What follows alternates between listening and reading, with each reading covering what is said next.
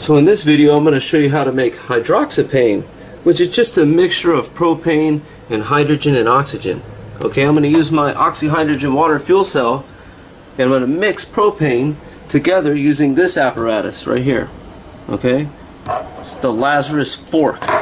Well, actually it's just a Prestolite head. All you got to do is take the top off and hook this hose up, and then you connect it to the back right here. You see, and then I use this valve to control the rate of the propane gas that enters into the water fuel cell while it's doing electrolysis. Okay? I'm going to show you that in this video how that works. That way you can burn your fossil fuel with the most efficiency. Okay? Adding HHO to your fossil fuel is going to make it burn more efficiently and much hotter. You can make this little propane tank last for 3 or 4 times longer than it would normally, just by mixing HHO. Let me show you in this video how to do that with your fossil fuel. Okay, set that right there and get this damn thing out of here. Come on.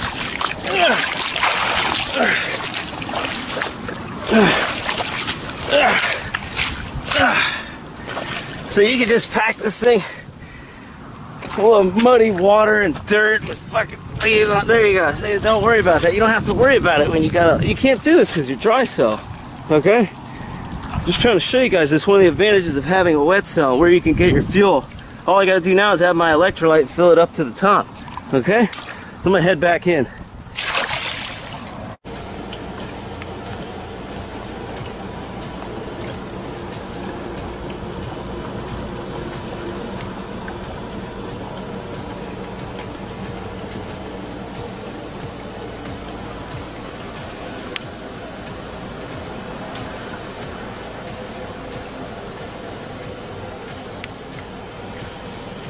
So here we have a mixture of hydrogen, oxygen, and propane.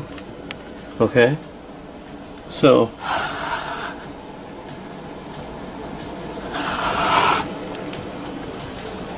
one of the great things about HHO is that it mixes with other gases very easily.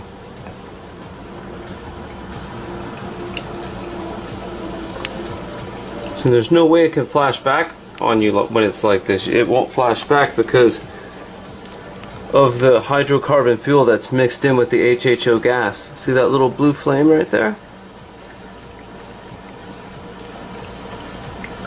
That's what you get when you mix all 3 gases together. Okay, and I can adjust that rate with my valve back here. So I'm just feeding it right into the main reactor core's bottom chamber. So I'm using this one to generate the gas. You can clearly see my propane connection right here, and it goes all the way around and it connects into the back of the reactor. There's my power supply. You can see the electrolysis taking place right here. And this is where all the fuels mix together. So I'll give you a little example. See, I can adjust the burn rate of all 3 of these fuels, and I can also control the flashback. So remember, hydroxopane is a much cleaner gas. It's a much cleaner gas when you add HHO, but you still really can't burn it indoors very long because you're producing carbon monoxide, carbon dioxide very easily. See, that's the thing with the hydrocarbons. It pollutes everything. But it does burn a lot cleaner with HHO, and if you use this setup outside, you can make these propane tanks last a really, really long time. It's just something to consider when using anything like this, any gas. But an oxyhydrogen flame, on the other hand, there's absolutely no release of carbon indoors. Okay, so this is one of the only fuels you can really burn inside your house or in an enclosed space, because it only produces water when you burn it. This also produces water, but it also produces this black soot. So the world's going to have to hydro up. It's wrong to pollute the land, air, and the sea with these hydrocarbons. So I hope you can clearly see the problems we're having with the soot and the pollution.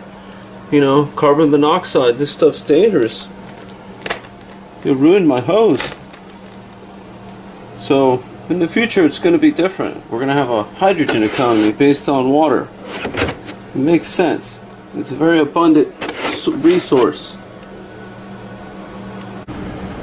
So a true oxyhydrogen flame, you can burn it in space, underwater, and you're not going to have any byproducts or any pollution, you know. But you can make hydroxopane with HHO gas. It mixes very well with other fuels. Just remember that it makes the carbon. So in a confined space in your spacecraft or indoors or in a really small space, you could burn oxyhydrogen gas, but all other fuels you can't do that. See, it tells you right here, carbon monoxide hazard. See? So you got to remember that. It's different when you have other fuels. They all act very different. Hydrogen's different from every other fuel.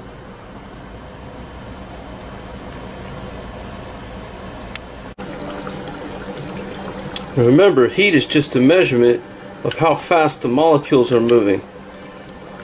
So as my reactor heats up as I run it, the longer I run it, the more it heats up, the faster the molecules jiggle around, and the easier it is to pull apart the gas, believe it or not. But you don't want to get it too hot. If you run a reactor too hot, you're going to make steam.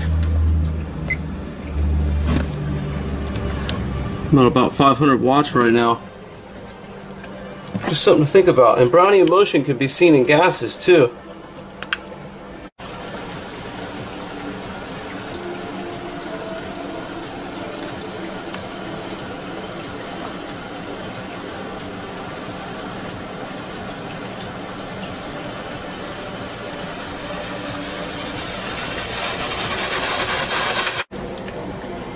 So a water-powered flame, oxygen and hydrogen, okay, that's a safe flame.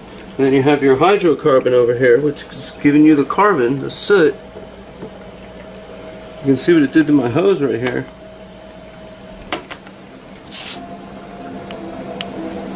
That's exactly what it says right there. So you have to burn that gas outside. Huge difference between the two. A water making flame, and this flame also makes water, but it produces carbon.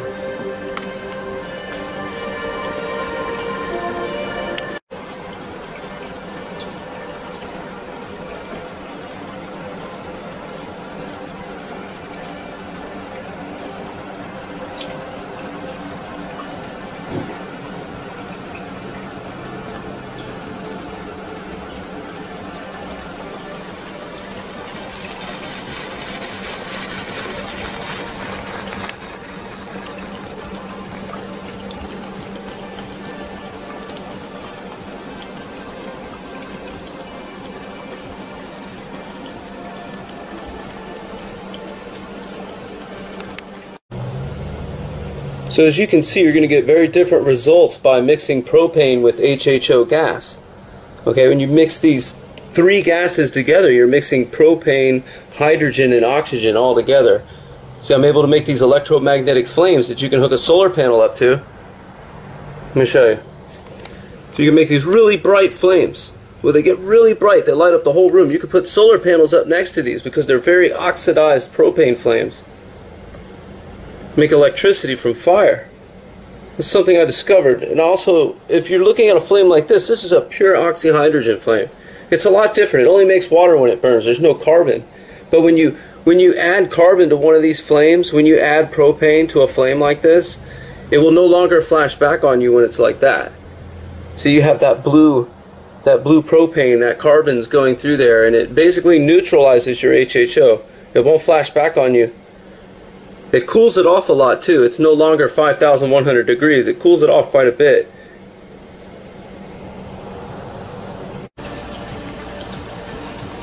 As you can see, the propane is highly oxidized by the oxygen that's coming out of the water. So I've increased the power of it, and you can see the light coming off of this thing. You can actually capture that with a solar panel and turn that into electricity.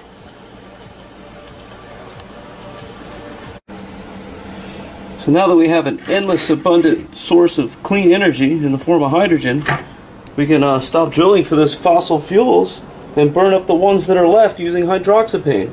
See, we can burn up what's left efficiently, and then we don't have to dig for it anymore.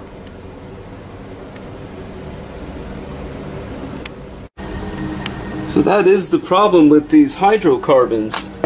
You know, they release carbon monoxide in this toxic soot. It's a brown smog that doesn't support life.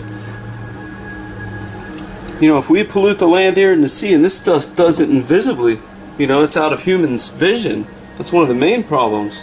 It's creating this brown smog, and you can't really see it right away. It takes time. We can't call ourselves an intelligent species and think we're going to be around any long time to talk about it if we keep using this stuff. So we're going to have to get away from the hydrocarbons and go to the water. Stop this pollution.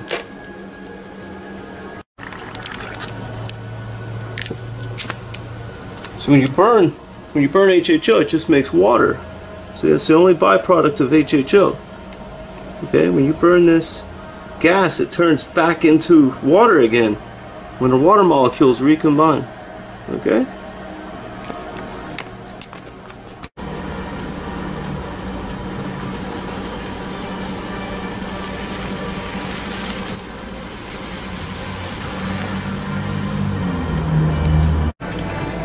Alright, just to be honest, I hated making this video. It's amazing that we're still using these toxic fuels.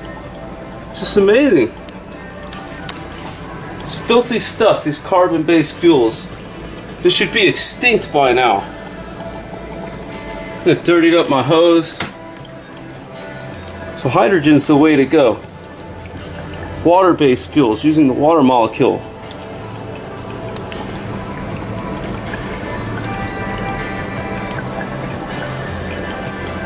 Hydrocarbons, they simply don't hold a candle to HHO, really.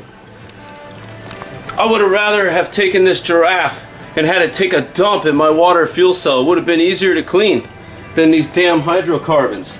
I would rather have a giraffe take a dump, literally a crap dump, right in my fuel cell than use a hydrocarbon. So I hope that helps you understand the difference between a hydrocarbon and a water fuel cell.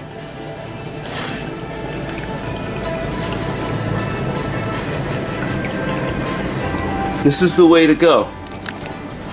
HHO wins out every time.